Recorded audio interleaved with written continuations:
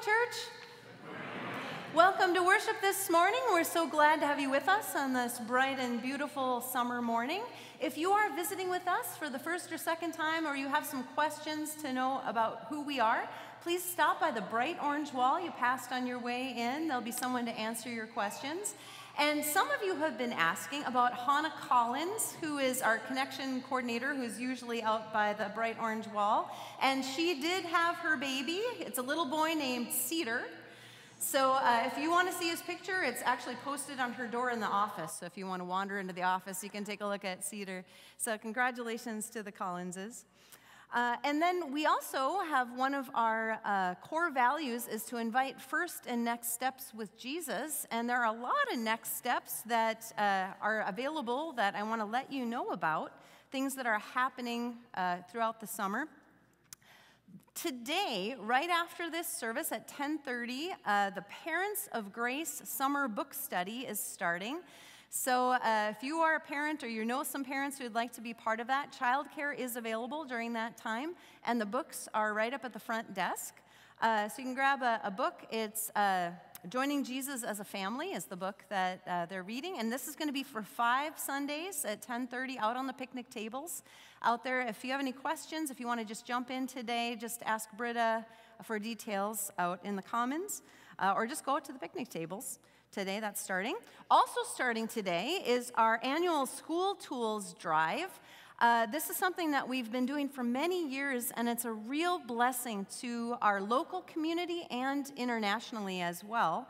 It starts today through August 6th. That's a very practical way to show the love of God by helping the kids in our local schools and internationally have what they need to succeed in their education. This year, our goal is to pack 350 backpacks for the kids in our local White Bear Lake area schools and 120 bags for Lutheran World Relief to help kids around the world. And there are 3 different ways you can help. You could just give a financial gift, and then we'll do the shopping for you to fill those bags. Or you can donate supplies. There are lists either for the White Bear Lake schools or for the Lutheran World Relief items for those different bags. If you're doing for the White Bear Lake area schools, those go in backpacks. And so you can, new backpacks we do prefer. And then for the Lutheran World Relief, some of our dedicated sewers have already made those bags, so you can take one with you to fill with those supplies. If you'll bring them back by August 6th, that would be appreciated.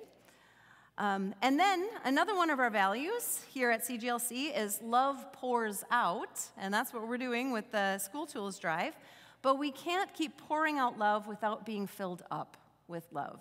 So we're having a worship night called Love Pours In on Wednesday, July 26th. It's just a night of worship and prayer. So please put that on your calendar if you would like. It's going to be in the fellowship hall at 6:30. And then finally, just for fun. There's nothing like a night at the ball field, and Tuesday night, August 15th, you can experience that along with your church family at Lutheran Night at Target Field. The Twins are taking on the Detroit Lions at 6:40 p.m., so if you'd like to go, you can sign up online or at the information desk for a ticket. The tickets are $17 a person. And we'll enjoy seats together at the Home Run Porch View. It's Dollar Dog Night. There's special family deals going on that night. And Pastor Darren is going to be participating in the Lutheran Night National Anthem Choir on the field before he comes back. And the deadline to sign up for that is July 23rd. So take a look at your calendar and see if August 15th will work for you for that. And I think that's enough for announcements. Would you please rise as we join in our opening hymn, All Things Bright and Beautiful.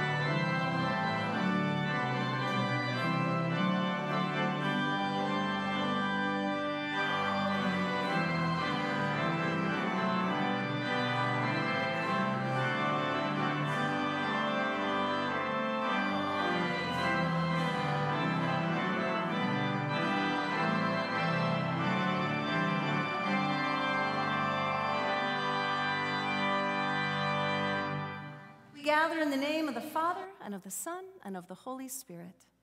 Amen.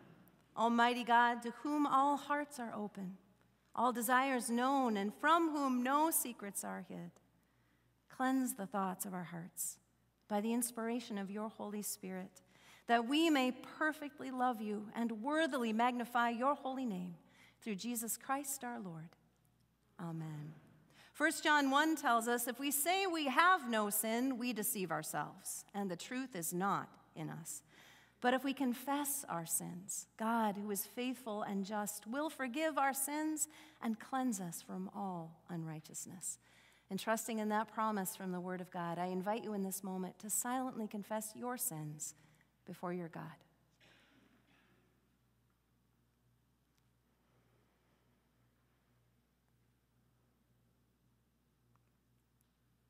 Most merciful God, we confess that without Christ, we are in bondage to sin, and we cannot free ourselves. We have sinned against you in thought, word, and deed, by what we have done and by what we have left undone. We have not loved you with our whole heart. We have not loved our neighbors as ourselves. For the sake of your Son, Jesus Christ, have mercy on us. Forgive us, renew us, and lead us, so that we may delight in your will and walk in your ways, to the glory of your holy name. Amen. Hear the good news. Almighty God in his mercy sent Jesus to die for us, and for his sake forgives us all our sins. In the authority of Scripture and by the power of the blood of Jesus Christ, I tell you by his promise that what you have confessed has been forgiven, in the name of the Father, and of the Son, and of the Holy Spirit. Amen. Please join in celebrating this truth through our hymn of praise.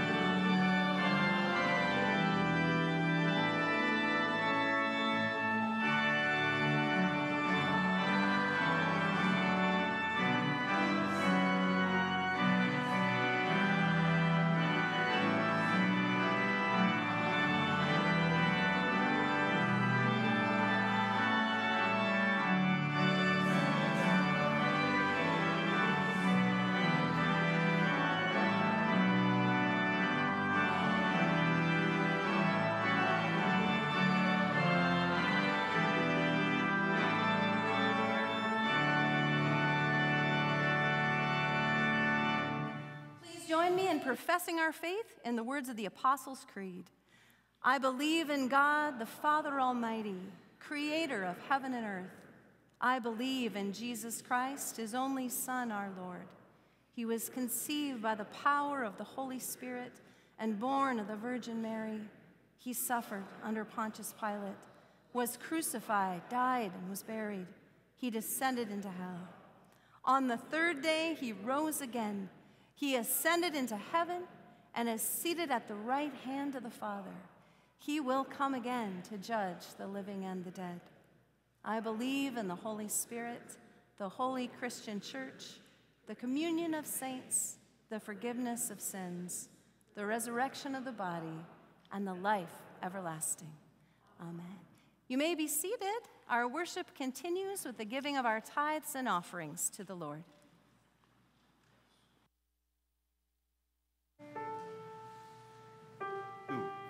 What would I do if I had $300 million that all of a sudden showed up?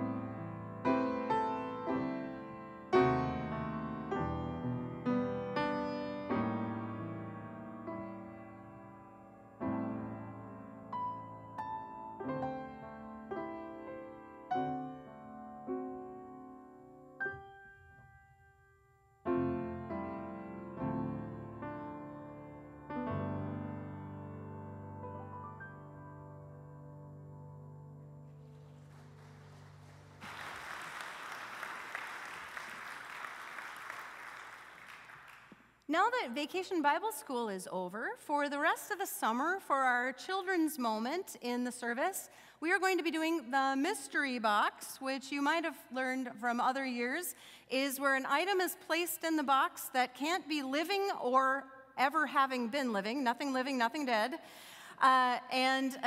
They try to stump the person who's doing the box into a children's message. So any kids who are here, if you want to come up so you can see a little bit, otherwise I'll hold it up for all of you big kids as well for the mystery box. But to open this, first I need a drum roll. Thank you. All right. Ba-dum. Oh, it is a Dove chocolate, which is a wonderful thing because I happen to absolutely love chocolate. Chocolate also loves me.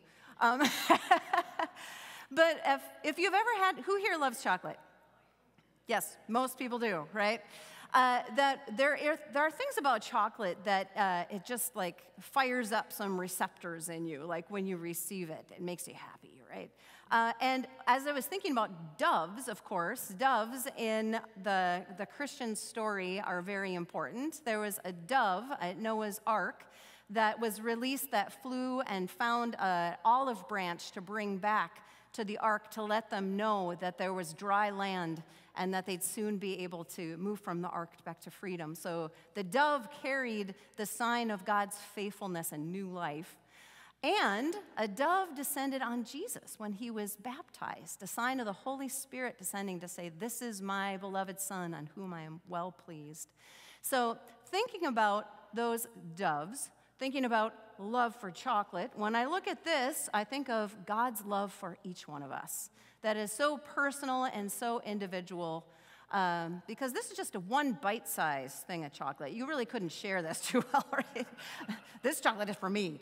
So God's love starts by being individual and personal for each one of us, that his love is uniquely for you. This is my beloved child with whom I am well pleased. And then from that, we share that love of God with others. The promise of God's faithfulness to all of us and his new life that we remember for the dove, and the Holy Spirit working in each one of us is a sign of God's love inside and also out for the world. So that's what this Dove chocolate says to me. So I'm going to take this with me. Oh, thank you. So we continue with the reading of the lesson for today.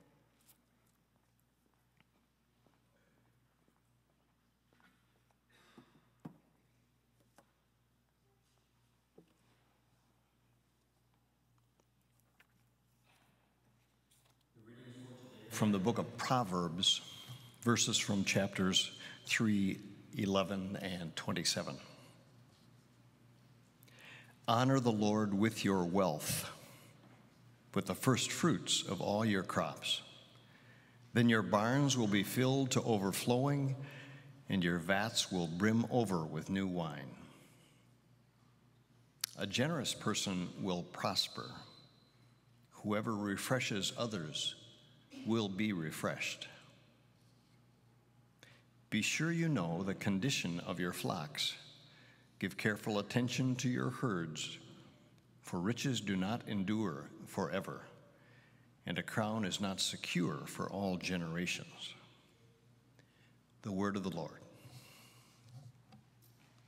So just to keep things fresh, our technical system is having difficulties today. So we are going to move right into communion, and then Pastor Darren is going to come and do the message at the end. So just to keep things new. So with that, would you please rise as we prepare to receive the meal that Jesus gave us? As we receive this meal, we remember God's faithfulness that came to meet us personally, each and every one of us. That every time that we receive this meal, Jesus says, "Do this in remembrance of me." To remember that God's love comes to meet us in these essential ways, in the bread, in the wine, in order for us to know that he is part of us, that the bread becomes part of our body, that the wine becomes part of our blood, that our lives are held in the life of God. And each week as we celebrate this meal, we are reminded of that promise that your God is with you, to redeem you, to forgive you, to renew you, to walk with him. For in the night in which he was betrayed, our Lord Jesus took bread, gave thanks, broke it, and gave it to his disciples, saying, "Take and eat. This is my body given for you. Do this for the remembrance of me." And again after the supper, he took the cup, gave thanks, and gave it for all to drink, saying, "This cup is the new covenant in my blood, shed for you and for all people for the forgiveness of sin. Do this for the remembrance of me." Please join me in praying the prayer our Lord Jesus taught us to pray. Our Father, who art in heaven, hallowed be thy name. Thy kingdom come, thy will be done, on earth as it is in heaven. Give us this day our daily bread, and forgive us our trespasses, as we forgive those who trespass against us. And lead us not into temptation, but deliver us from evil. For thine is the kingdom, and the power, and the glory, forever and ever. Amen. As you come forward to receive today, the ushers will send you up the side aisles. You can receive a wafer of bread or a gluten-free wafer, and then to the next station where there's wine or grape juice. The wine is a deep red on the outside. The grape juice is a lighter color in the center of the tray. Once you've received the blood of Christ, you can proceed to the middle where there will be a basket to put your empty cup on the way back to your seat. Please come to the table. All has been prepared for you. You may be seated as you await the usher's instructions.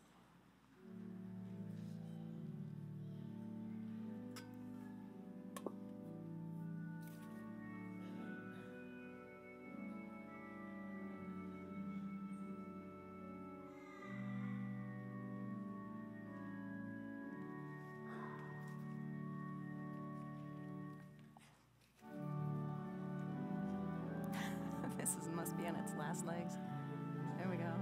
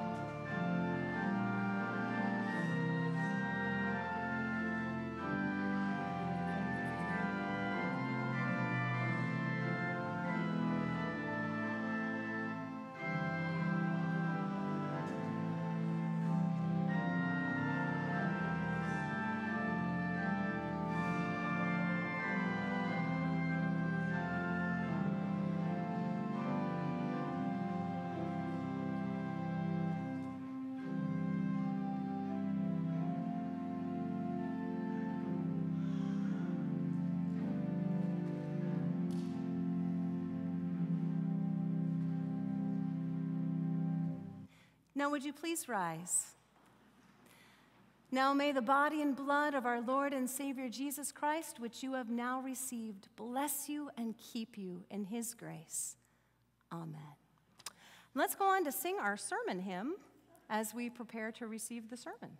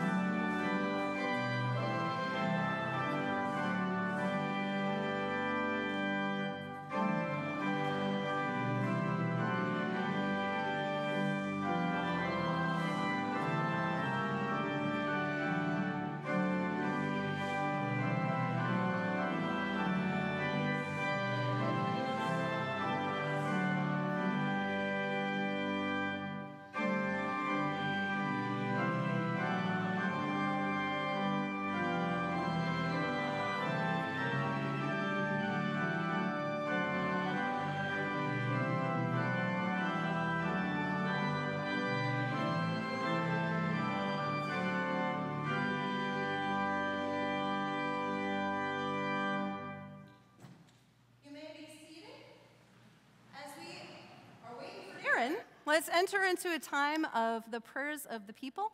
So when I say, as I go through the different petitions, as we're praying for the different things in our community, when I say, Lord, in your mercy, you respond, hear our prayer. So let's practice. Lord, in your mercy. Hear our prayer. All right, let's pray. Lord Jesus, we thank you for the gift of this current moment. As we sit in your presence, as we remember what it is to be a community of people who come together to worship you, to lay our hearts before you, to honor you with who we are.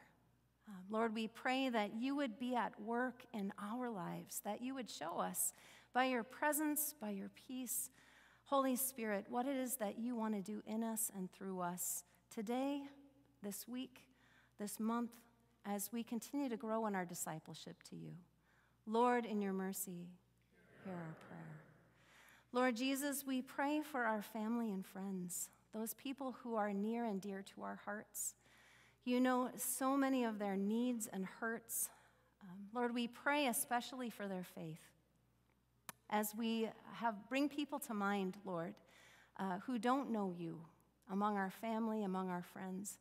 Lord, we pray that you would be at work in their hearts, that you would bring people into their lives, that you would surround them by witnesses to who you are, that they would continue to grow in openness, Lord, to the things of your Spirit. Lord, we pray for those holy moments in their lives. And we pray, Lord, for openness to your grace and your leading and your guidance. Lord, in your mercy, hear our prayer. Lord, we lift up all those who we know of in our lives who are suffering, who are in need of your healing touch. We pray, Lord, for the healing of their bodies. We pray for the healing of their spirit, of their soul, especially those who are dealing and struggling with mental illness, Lord, or depression, those who are struggling with addiction. Lord, we lift them up to you in this moment. We ask for your healing touch in their lives, for them to know and to receive your love, that to know that they are loved by you, that they are seen by you, that they are known by you. Lord, in your mercy, hear our prayer. Lord, we pray for all of us in this community who are mourning the loss of loved ones. Lord, those who have someone on their heart or their mind that they have commended to you, Lord. We pray that you would be with all those who grieve, whether the grief is recent or long past, Lord. We know that that grief never goes away, but that it comes from love. And Lord, as we mourn those that we have loved, as we have commended them to you, we pray, Lord, that you would continue to give comfort and solace to all those who mourn. Lord, give us the sure and certain hope that you are the one who brings resurrection life as we entrust them into your care. Lord, in your mercy, hear our prayer. Father God, we pray that you would continue to bless all of the leaders of our nation, of our world, especially those who are struggling with war and conflict and turbulence. Lord, we pray for the people of Ukraine. Lord, we pray for the people of Haiti as they continue to struggle with the conflicts in their space, with the lack of leadership, with the gang violence, of all of those things that are happening, Lord, in our world. Lord, we pray that you would continue to bless them and to strengthen them to be witnesses to the gospel in the place where they're living. Lord, we pray that you would give them your strength, that you would give them words to say, that you would supernaturally intervene, Lord, in order to make this tumultuous season a season where your love and your power and your grace shine most brightly. We pray that you would protect those at Mission of Hope Haiti who continue to work so tirelessly to bring food and hope to the people around them. Lord, in your mercy, hear our prayer. Lord, we pray for those as we are gathering school tools. We pray for the work of our hands and our hearts, Lord, and we pray for every child that will receive those backpacks filled with tools, with notebooks and pencils and pens. Lord, we pray that as they receive those gifts, that they would know that they come from you, that they come from your people, Lord, who have seen and known their need and have reached out to provide for them wherever they are. We pray for each of those kids as they receive them. We pray for those internationally who will receive the Lutheran World Relief Kits also, that they will know that this isn't just people who are seeing their need, but they're your people, Lord. We pray that you would give them your grace and your peace in the midst of this time. And we pray for the teachers and for the schools as they walk with their kids also, that they would be vehicles of your grace and of your truth and of your peace, Lord. Lord, in your mercy, hear our prayer. And Lord, we pray for Pastor Darren, who has just arrived in this space to give us the message. All these things we pray in Jesus' name. Amen. Amen, amen, amen. Yeah. Got to be ready to adapt, right? Adjust things on the fly. Thank you, Pastor Angie. All right. Well, good morning, Grace people. Good to be with you today. Good to be with you on this beautiful time of the year. Summer is certainly here. We're in the thick and the heart of it right now.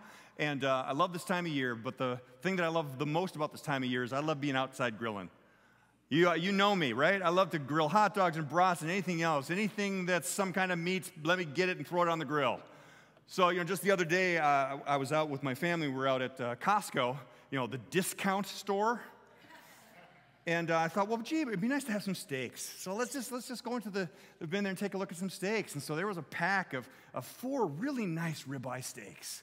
I like a good ribeye steak, yeah. Took a look at it. $71 for 4 steaks.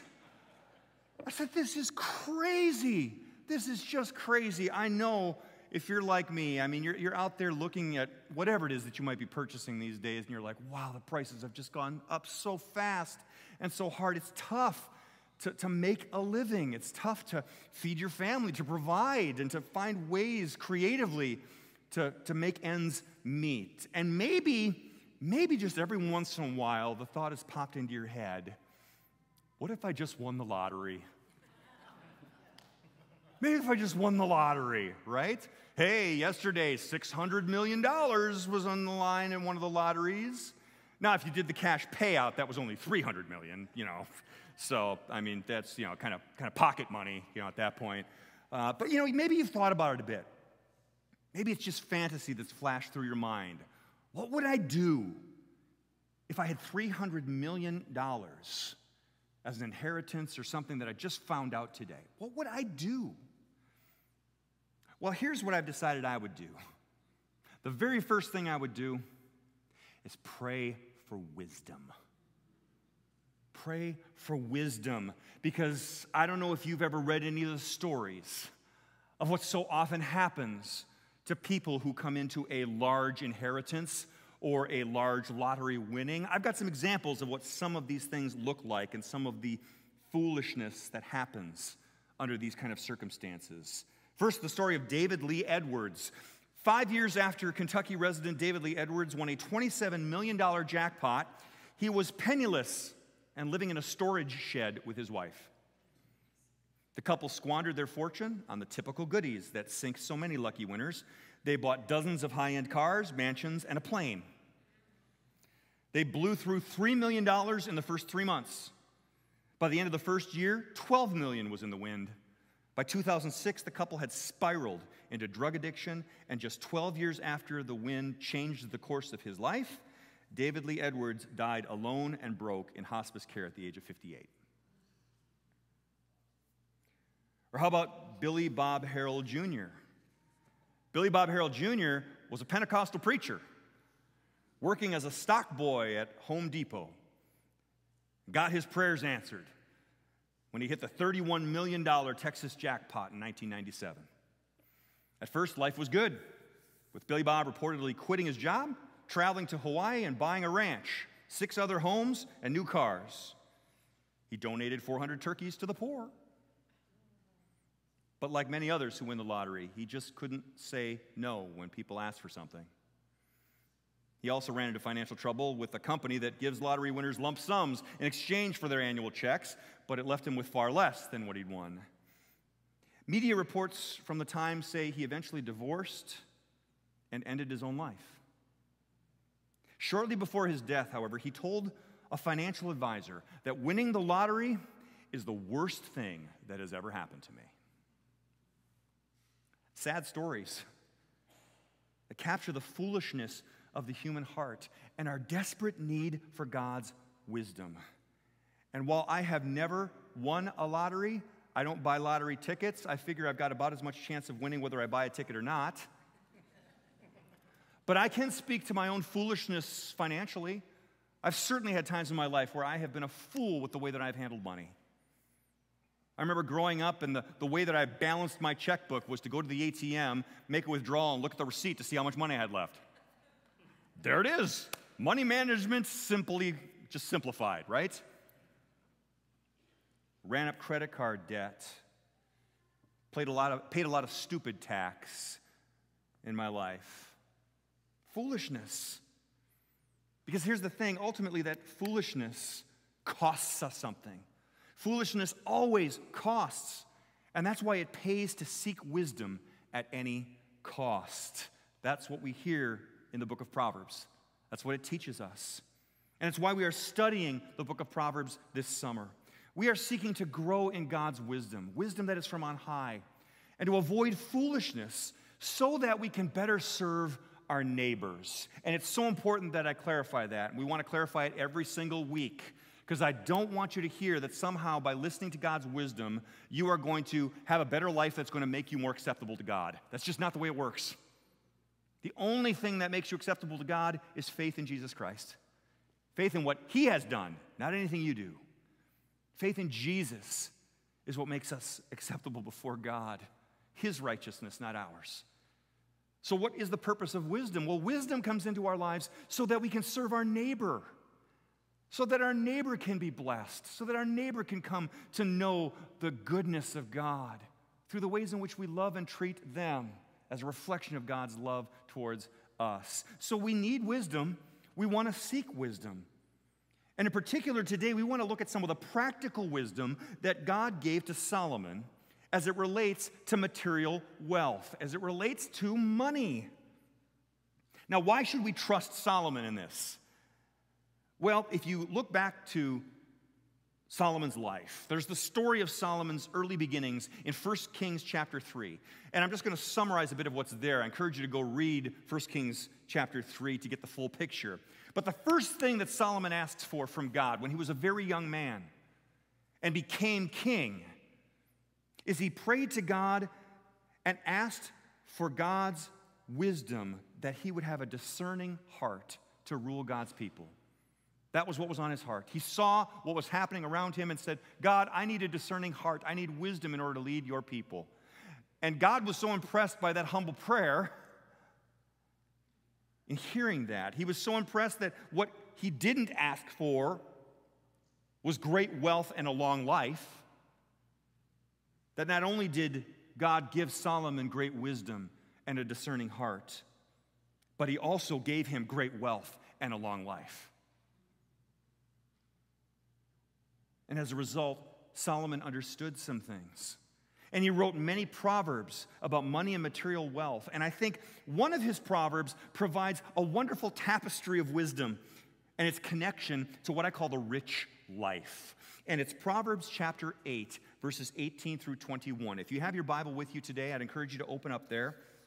We're going to read this relatively short passage. But this short passage is written in the voice of wisdom. We've talked these last couple of weeks about how the voice of wisdom sometimes has its own voice in Solomon's writings.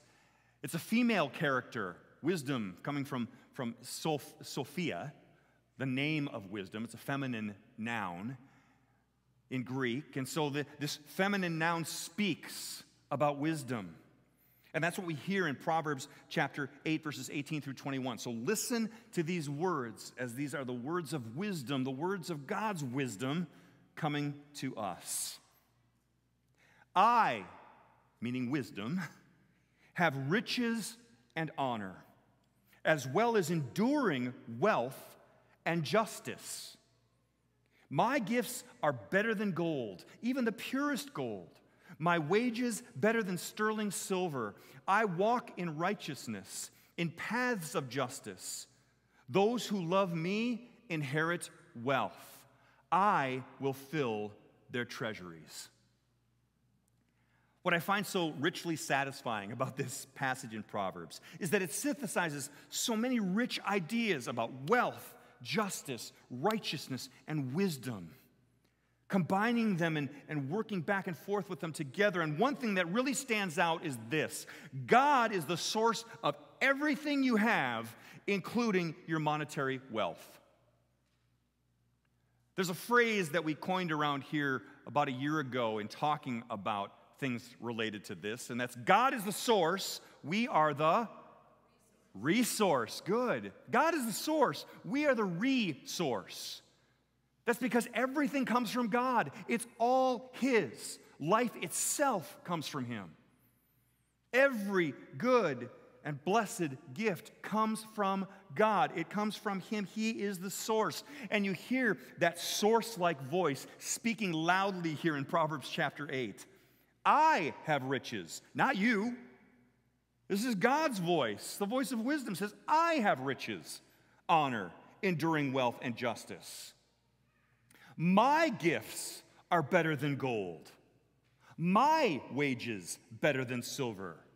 Those who love me, I will fill their treasuries. It's all centered on God as the source of everything. He is the ultimate source of everything in life, including wisdom. So whether we are talking about money or wisdom or justice or honor, all of it comes from God. Listen, you don't create wealth. You manage it. You don't create justice. You administer it. You don't produce honor. You reflect it. God is the source. We are the resource.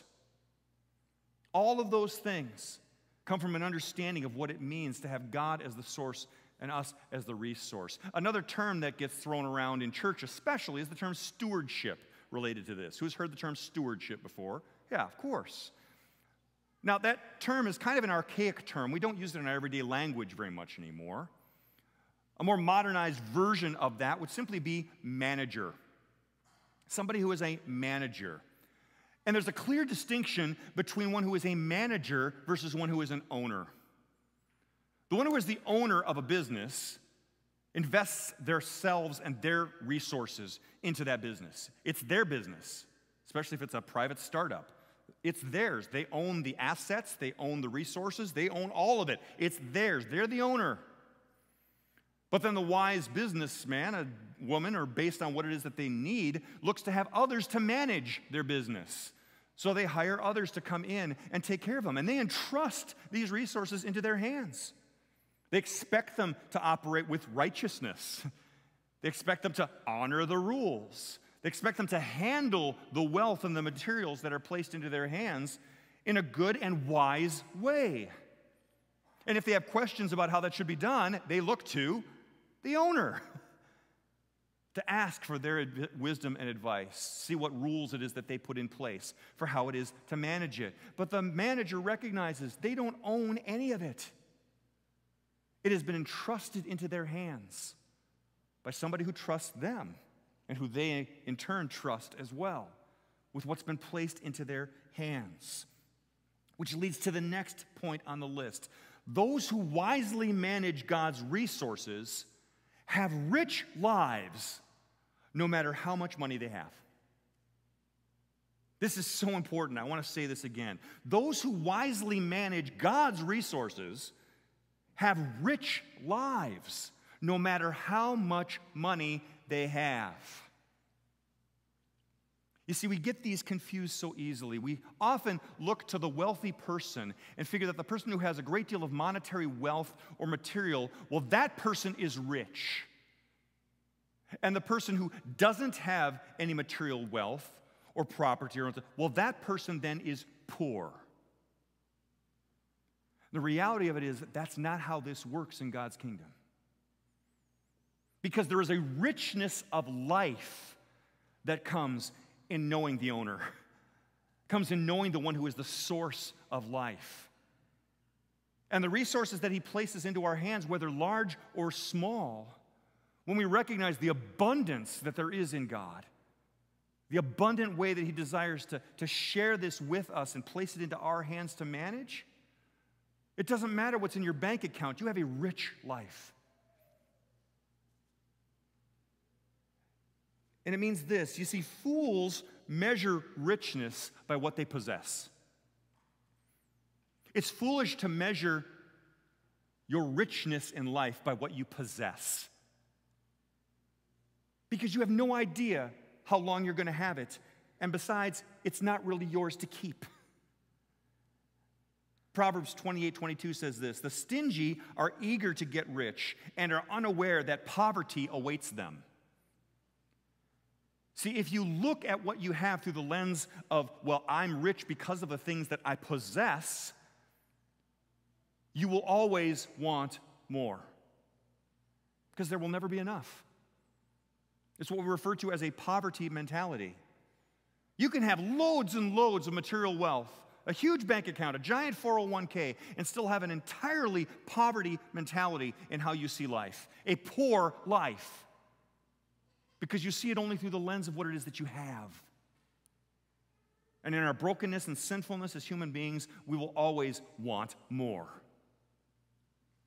That's a foolish way to approach the richness of life and the wealth that God entrusts to us. Because the wise measure richness by what they give. The wise measure richness by what they give. How can that be true? Because in the wisdom of God, generosity is just a part of his nature. He is one who gives. People talk about sometimes having a blessed life. I feel blessed. I'm blessed today. And while I don't think that's a terrible thing to say, you're missing something in the context of what it means to be blessed. Because in the biblical context of blessing, you are blessed to be a blessing. That was the covenant that God struck with Abraham. You will be blessed to be a blessing. You're not really blessed unless you are blessing others. It's out of a heart of generosity. And from that heart of generosity comes a rich life. Again, no matter what you have in your bank account. I've seen people with very little material wealth who are incredibly generous with their time and their talent and the treasure that they have and their homes and hospitality. And they live with a joy in their heart because what they have, they go, I just want to have it to share with others. And you can just see the richness of their life beaming through. In the same breath, I've seen people with lots and lots of wealth who are so obsessed with whether or not they have enough or are going to have enough tomorrow. They withhold it, they hold it in clenched hands, and their joy is gone. They live in anxiety.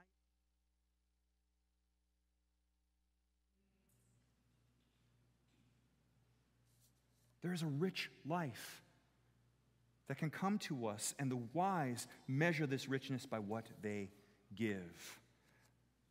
Proverbs 11:24-25 says this, one person gives freely, yet gains even more.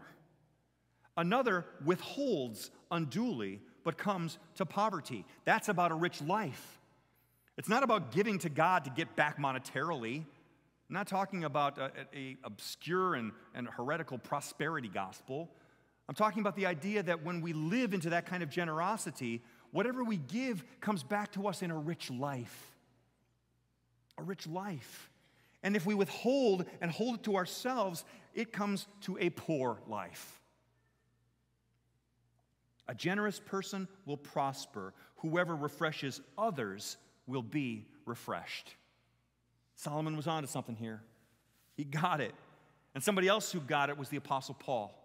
The Apostle Paul understood this, and he spoke about it in his letter to the church at Philippi, his letter to the Philippians. And there's a very famous verse in this passage, it's the end of this passage, that often gets plucked out of context. I want you to hear it in context so you know what Paul was talking about here related to material wealth. It's Philippians 4, verses 11 through 14. Listen to these words. These are the words of Paul. I am not saying this because I am in need, for I have learned to be content whatever the circumstances. I know what it is to be in need, and I know what it is to have plenty.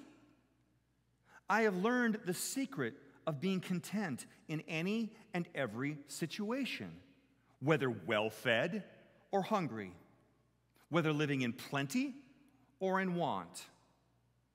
I can do all this through him who gives me strength.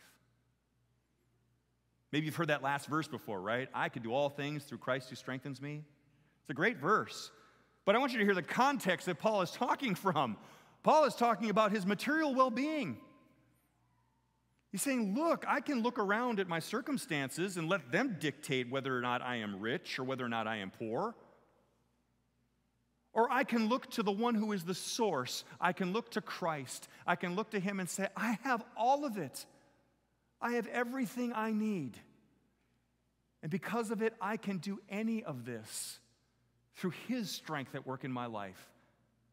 That's a blessed life. That's a rich life that Paul is sharing with us. So, how do we move into a rich and generous life? Well, it starts by doing some business with God. If God's the source and we are the resource, then the first place that we go with whatever it is that we're dealing with in our lives is God. We don't go to our boss. We don't go to our financial manager. We don't go to any of those places. We go to God. He is the one who has it all. We go to him, and there's some business that we may have to do with God, and we're going to talk about what that business might be today. First of all, you may need to confess to God the ways that you have been foolish with material wealth. I've been there, done that, 100%. I'm with you. There is hope, friends. If you've made some financial blunders in your life, if you've looked at life through the wrong lens, if you've looked at it through a lens of always needing more or always trying to manage your bank account according to a lack of something, if you've made blunders with credit cards or with whatever it is that you may have experienced in your life, there is forgiveness that we can find in Christ. God is eager to forgive us, give us hope, and help us move past those things. Maybe you need to seek that forgiveness in confession. Maybe you need to seek a heart to forgive somebody else because somebody robbed something from you. Maybe you have been cheated by someone. Maybe you've been scammed by somebody. I've had members of congregations that I have served who got into Ponzi schemes unaware and wound up losing their entire life savings as they were just getting ready to retire. They had to figure some things out, and believe me, they needed to do some forgiving. It felt like foolishness on their own part, but it also was a realization that they had been robbed. Bringing those things before the Lord, confessing that reality to God without guilt, without shame, just asking for God's forgiveness to flow into you, and for your neighbor. There's a reason why when we pray the Lord's Prayer, we say, forgive us our sins as we forgive those who have sinned against us. But we also say in another translation, forgive us our debts as we forgive those who have debt against us. This is the reality of our engagement. So we do some business with God by confessing to Him. Then we pray for wisdom with the resources that God has already given us.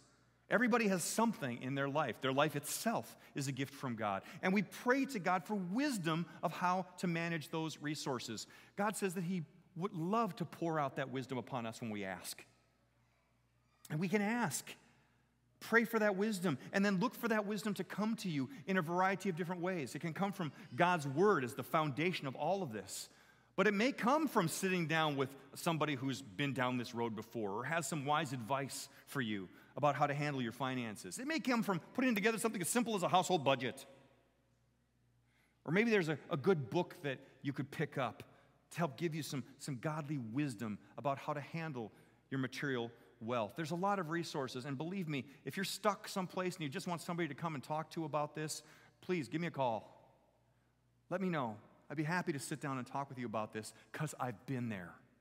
I've been there.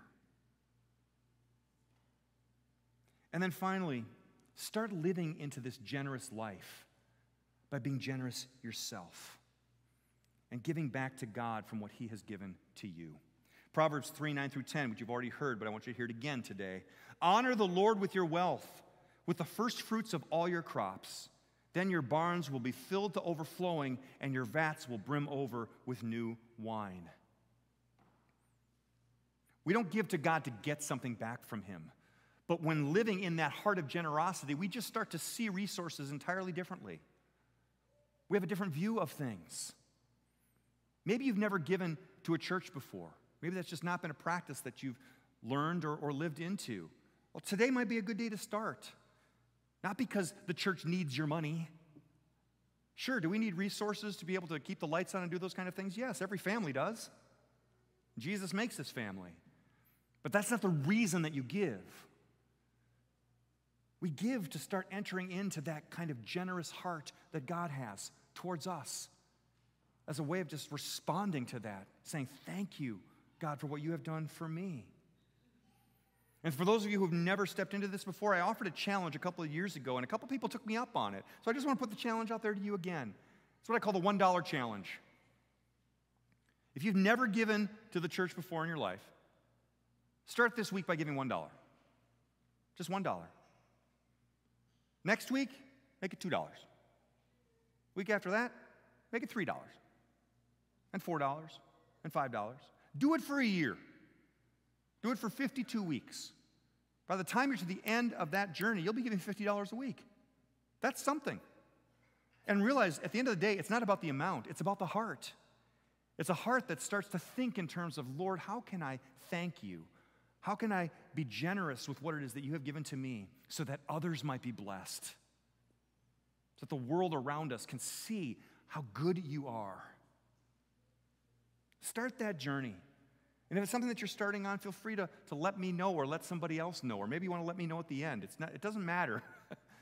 But I want to put it in front of you as a chance to start entering into that joy of giving, that generous heart, the wisdom of God, a rich life.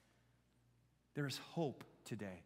No matter what your circumstance is today, there is hope for you. And finally, maybe you are in a position today where you are really in desperate need. You're in the right place. You've got a family here who cares and loves you. we have some resources to try and help you. We would love to do that for you. And it might be a humbling moment to have to step into my office or Mike Matheson's office or Pastor Angie's office and just say, hey, I need some help. It's okay.